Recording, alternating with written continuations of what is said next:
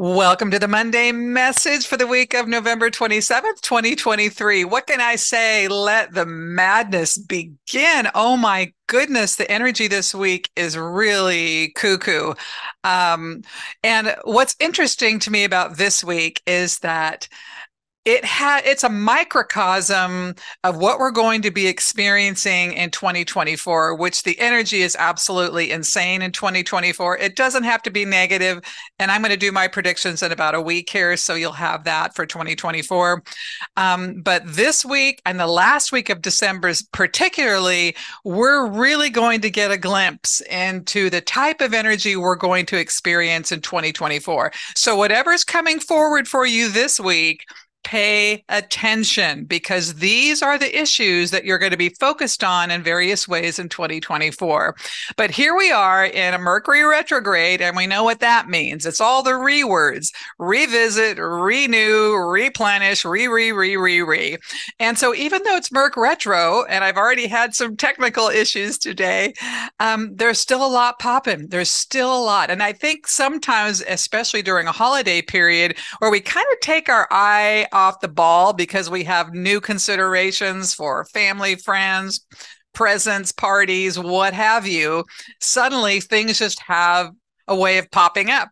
This is why old loves pop up. This is why communication or topics we haven't been discussing with people in our lives seem to just come up out of nowhere. It's that type of a week. In this week, it just feels complex for relationships, full stop. It can be really happy. It can be frustrating. It's just really a little bit nutso. That's just how it is. So take it easy. Take it slow. Don't force anything. In our professional life, what's interesting is that it has that sense of like people want to get things done. I got to get on it. I got to dot the I's, cross the T's. Again, you don't want to push it or force it, but it could be an amazing week for job offers and possibilities because people are trying to get things done before they hit December. So pretty interesting week in that regard.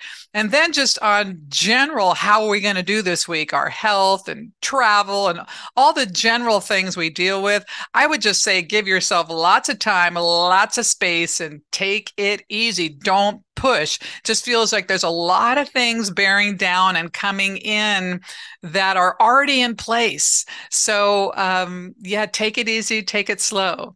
Now, what I want to say also is you guys just went crazy for the chakra balancing on the Black Friday special. So it's Cyber Monday. Okay, one more day. That's it. But not just for the chakra balancing, by the way.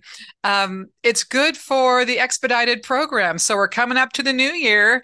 If you're thinking about becoming some type of a coach or a mentor, a personal development mentor, if you want to find love, you want to work on your abundance, great time to get the discount on those programs and work with me. The self-guided, you don't get to work with me, but just something to think about. And yeah, it's incredible times, but take it slow. Great week all in all, because the energy keeps moving despite Merc retro. So who knew, right? So take good care, guys. If you have any questions or comments, please reach out and have a wonderful day.